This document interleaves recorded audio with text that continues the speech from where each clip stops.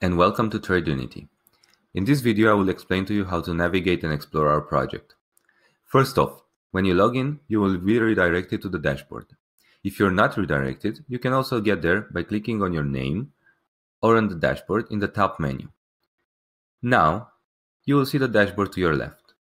You have here the preferences and details about your membership, trading ideas, tools where you can find the results as well, the academy, which contains all the courses, and the links to our other services and products, the copy trading service and the trading robots.